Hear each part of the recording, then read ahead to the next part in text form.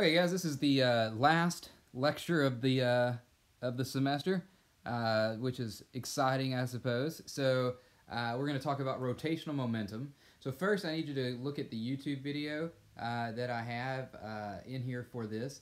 It's the one with the guy holding onto the wheel. It looks like the wheel at the bottom there, and it looks he's standing up, but he's going to do something similar to the girl in the chair. So watch that first and then come back. Okay, you're back. So try to twist the wheel in any direction without spinning it. So if you had one of these in your hand and it wasn't spinning, you would notice that you could twist it around without any problem. You could move it around with one hand very easily. So then get it spinning and then try to do it again, and it becomes a lot harder to get it to rotate. And then finally get it spinning really fast and get it try to get it to rotate, and it's going to be even more difficult. I really can't demonstrate this with you, and I can't think of a good thing to demonstrate this with, so you're just going to have to trust me to some extent. If you watch that video, it's clear he's having a little bit of trouble getting it to turn. And the reason that is, just like you have to apply a force over a period of time to change an object's linear momentum, you have to apply a torque over a period of time to change an object's angular momentum. And the angular momentum is based upon how quickly it is spinning, or one of the things it's based on is how quickly it's spinning. So the faster you spin it, the more torque you have to have. I'm sorry, I put a P where I should have put a T. You have to apply more torque in order to get it to spin, or in order to change its direction because it's spinning. So that's why that was a factor. So the important factor is that the object is spinning, and the faster it spins, the more angular momentum it has, and the more difficult it is to change it, because angular momentum is equal to I omega, where I, remember, is that moment of inertia, which is the equivalent of mass in linear motion, and omega is the angular speed, which is how fast it's spinning. All right. Now, with the wheel really spinning, step on the rotating surface and turn it over. This is what the guy did. So he was standing still, and when he rotated the wheel, he began spinning in the other direction. And that's because angular momentum, just like linear momentum, has to be conserved. So angular momentum before has to equal angular momentum after. And basically, the angular momentum of the system before was 0, and so the angular momentum of the system after the angular momentum of the system was 0, but the thing was spinning. So when he flipped it, he added angular momentum to the system, changed the angular momentum of the system by turning the wheel, so to compensate, the guy had to spin the other direction to keep the angular momentum the same.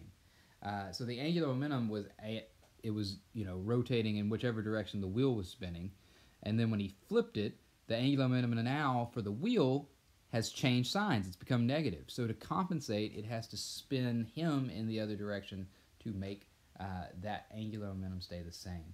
And whenever he flipped it back and forth, you could see that he was changing the angular momentum of the wheel, but the angular momentum of the system had to remain constant. So when he twisted it one way, he would spin. When he twisted the other way, he would stop. And that was because the angular momentum of the system was staying constant. Conservation of angular momentum.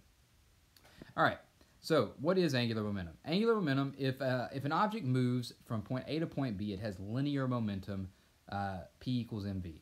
If the object rotates about a center of mass or an axis, it has angular momentum. So the wheel that we saw was rotating about that center right there. So that was the angular momentum that we were talking about, and that's the reason it has angular momentum, because it's rotating. Just like linear momentum can be transferred from one object to another, linear momentum can transfer momentum from one object to another. If you have trouble remembering this, just remember the billiard ball example, the pool ball example. That'll help you out. Angular momentum can also be transferred from one object to another. What you saw in the demonstration was that momentum being transferred from the wheel to the person and from the person to the wheel. You can also look at it as the Earth-Moon system is transferring angular momentum. Very slowly, the moon is moving away from the Earth, and that is slowing the Earth's rotation rate down. You may have heard at some point that when the dinosaurs were around, the day was like 23 hours. Now it's 24 hours. And that's because the moon has gotten farther away, and the angular momentum of the system has to be constant. So like the momentum of the moon is growing, so the momentum of the Earth has to slow down because we're part of a system. Importantly, angular momentum and linear momentum are separate. They do not interact with one another. You can have angular momentum without having linear momentum. You can have linear momentum without having angular momentum. You can have both at the same time, but it doesn't really matter. They're kept independent of each other. Both will always be conserved in the absence of an impulse. So if there's no impulse, if there's no outside force, then the momentum before is equal to the momentum after. And if there's no outside torque, then the angular momentum before is equal to the angular momentum after. Okay, so whenever you're trying to determine whether or not there's angular momentum is conserved, just think about whether or not there's a torque being applied. And remember, a torque has to have both a force and a radius. It has to be applied at a distance. So in order to apply torque to the wheel, you would have to put a force on the edge of the wheel. All right. I suppose you could put one in the middle, but then you'd break your finger. So like if you put your hand on the edge of the wheel to slow it down, you're applying a torque. It changes the angular momentum. The angular momentum must have an origin point. So you have to have a point of origin or an axis. That's why this spot right here is the axis of that wheel. That would be the origin point. The Earth has a different angular momentum, for example, if you measure it about its axis through the center of the planet, or if you measure it with the sun at the center. So if you imagine this is the Earth. And I apologize, I did not get my protractor out to get a perfect 23.5 degree angle there. But if you measure the Earth about its axis, it's different than measuring it with the radius of the sun. You're going to have different radiuses depending on which one you do, and that's fine. You can have different places where you measure from. But you need to pick a spot to measure from in each problem and identify that. So, for example, with the one we were doing earlier, with the wheel, I would pick the center of the wheel for the origin point for the rotation. All right.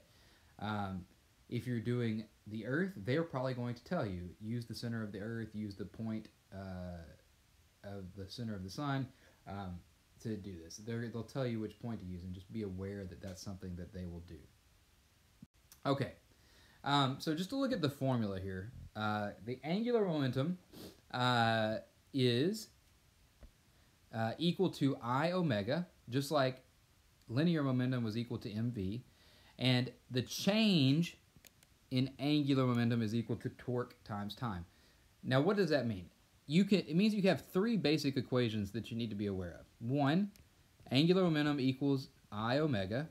Two, change in angular momentum is equal to torque times delta t, and then putting those two together. I omega is equal to torque times delta t. Now, you probably only need to use one per problem, but knowing that they exist like this, it'll probably help you out. So knowing that basically if you want, I should say delta omega, knowing that if you want to change the speed, the angular speed, you got to apply a torque. That's what this would be good for if you're trying to relate speed and torque. This one will be good for if you're just trying to find the change in momentum, or if you have a change in momentum, what torque would be needed. And then this one's good for just figuring out what the angular momentum is. Let's see. There's also something called the angular momentum of an object that is not necessarily, doesn't look like it's moving at an angle. So that's this right here, mvr sine theta. It's a little bit more complicated, but like imagine, if you will, that we've got a ball in blue that's going to hit this rod right here. Now, if that's the case, then it's going to hit it at a 90-degree angle, a distance r away. So if I wanted to know what the angular momentum of this is, okay, also, sorry, real quick, before we do that, notice that if this happens, if this blue ball hits this rod, it's going to cause the rod to spin, which is going to give it angular momentum. And so that's the reason you have to assume that this thing has angular momentum if it's capable of providing angular momentum to something. So for the ball here, the way I would do this is I would put the mass of the ball times the velocity the ball has times the radius, that would be this distance right here, the distance to the center of this object, and then sine 90. And if it hits at a perfect right angle, sine 90 is 1, and so this just becomes mvr. Now, whenever you have to bring in the angle is if it hits something like this. If it hits, that was a terrible straight line. But if it hits right here, then you would have to use this angle. All right. If it hits right here, you're going to have to use this angle. All right. And the reason for that is that you have to take the component of velocity that is acting acting at a right angle to the radius. Okay. All right. This is the classic example of a ballet, not a ballet. Well, it could be ballet, but this is a skater. So the skaters, the way they spin uses angular momentum. So you may have, if you've ever watched ice skating and you've seen them do a spin, you know that when they go into a spin, they tuck, and that basically lowers their their moment of inertia and causes them to spin faster. And then when they put their arms out, it raises their moment of inertia and causes them to slow down. So remember, the moment of inertia is equal to mr squared. So if you can make your mass have a larger radius, you're going to increase your I. All right? And then if we look at angular momentum equals I omega, that angular momentum has to stay constant because there's no outside force acting on this ice skater. So if she raises her I, she's going to have to lower, wow, that was a really terrible omega. If she raises her I, she's got to lower her omega, and vice versa. If she tucks in, if she brings her arms in, she's going to lower her I. So in this case, she's going to tuck her arms in, which means this radius is going down, which means this moment of inertia is going down. Angular momentum has to stay constant. So what that means is whenever you bring down I, you've got to increase omega. And so that will in turn cause her to spin faster. So when she puts her arms out, that increases her moment of inertia and slows her down. When she brings her arms in, it decreases her moment of inertia and brings her speed up. Okay, so let's look at just a few problems. None of these are math. These are like hard math. These are just basically conceptual types. If you double an object's rotational speed, what happens to the angular momentum? Well, it's a direct relationship. L is equal to I omega. Before you ask, I really don't know why it's L. It just is. So if you double an object's rotational speed, if we double this, then we would have to double this. All right, so it would double. A small dense object is spun around a string at 10 meters per second. If you triple the length of the spring without changing, if you triple the length of the string without changing the speed, what happens to the object's angular momentum? Well, V is equal to omega r, something we've talked about before. So V, the velocity, is equal to omega r. And so if you keep V the same and you triple the length of the string, you're going to divide that radius by 3. And so basically omega would decrease. It would now be 3.33. It would decrease by a factor of 3 because it's a basically one-to-one relationship, or sorry, inverse relationship. In other words, V over R is equal to omega. So if you keep V constant and change R, then omega has to change, and it changes by the inverse of whatever your R is. If you decrease R, omega is going to increase. If you increase R, omega is going to decrease. All right. A Ferris wheel takes a long time to get up to speed. If you double its radius without changing its mass or its engine, will it take more or less time to get up to speed? Okay, so we got to get time involved here. Since we have time involved, we're going to be doing I omega equals torque times delta t. And I know that I have to use that because I'm looking at angular speed, looking at speed, and I'm looking at time. And so that's a key that I've got to use both of those at the same time. So let's look at it. Remember, we're not changing its mass, but we're doubling its radius. So what is that going to do to the moment of inertia? We're going to raise the radius. That's going to raise I. Okay? So I'm going to raise I. We want to keep omega the same. We're trying to get it up to the same speed. Okay? And I'm assuming since we're not changing the engine, that torque is going to be the same. So the engine can only apply a certain torque to the Ferris wheel. So if I'm increasing I, I'm keeping omega the same and I'm keeping torque the same, I'm going to have to increase the time it takes to get the Ferris wheel spinning. Okay. Which is easier to balance, a carrot with its thick end up or a carrot with its thick end down? If it has its thick end up, it's easier to balance because it's got a bigger eye, which makes it more difficult to rotate. All right. Which will have the greater acceleration when rolling down an incline, a bowling ball or a volleyball? Defend your answer. The bowling ball will have a greater one because its eye is it's going to have a smaller eye relative to the object. A solid sphere rolls better down a hill than a hollow sphere. That's from the rotational kinetic energy unit. The most popular gyroscope around is the Frisbee. What function besides being a place for gripping and catching does the thicker curved rim serve? Basically, that thicker curved rim makes the eye bigger. You've got more mass at the edge, which increases that eye. If you increase the eye, it makes it more difficult to stop spinning, which is why the Frisbee continues to spin. Why and how do you throw a football so that it spins about its axis when traveling through the air? You put a spin on it initially. You put an initial spin on it. Since there's very little torque acting on the ball when it's in the air other than air resistance, it continues to spin through the air. Okay, if a trapeze artist rotates twice each second while traveling through the air and contracts to reduce her rotational inertia to 1/3, how many rotations will result? Okay, so we've got, I omega, that's what we're dealing with, is equal to angular momentum, okay?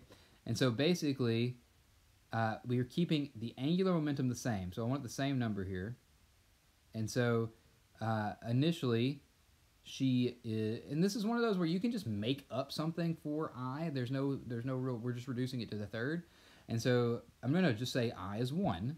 Rotational, the speed would be 2 rotations per second.